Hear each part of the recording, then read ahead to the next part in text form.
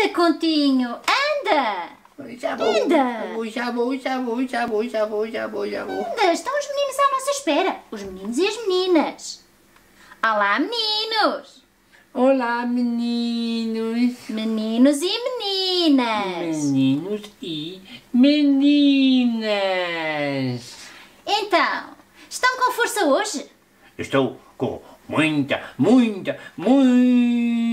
força. Muito bem.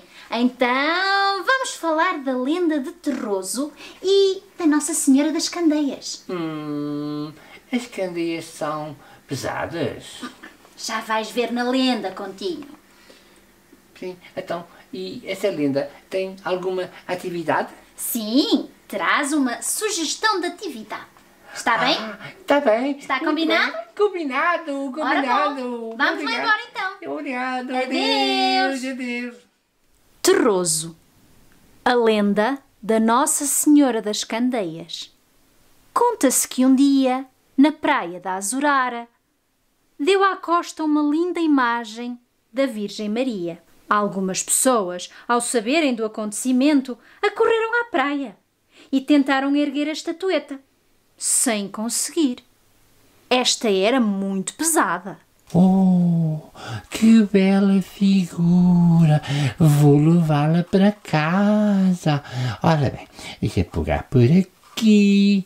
E agora vou levantar.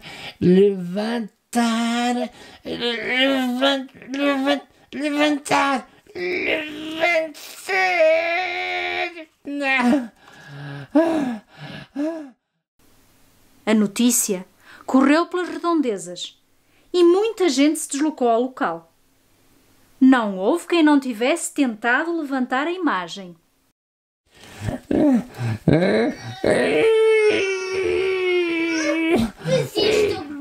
Desisto, não consigo, já me dói as costas. A mim também, vamos embora.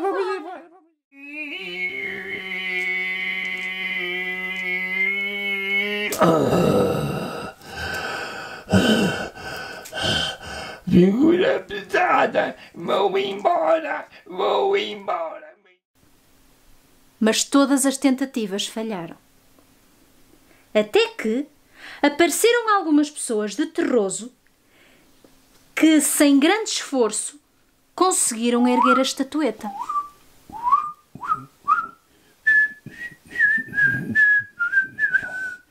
Oh, que linda figura!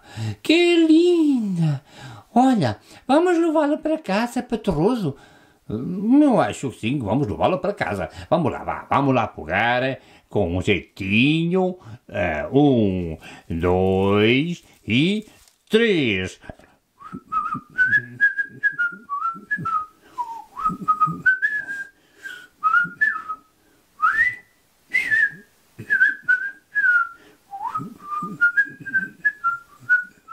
Foi então interpretado este sinal como forma da Nossa Senhora das Candeias manifestar o seu desejo de ser levada para Terroso.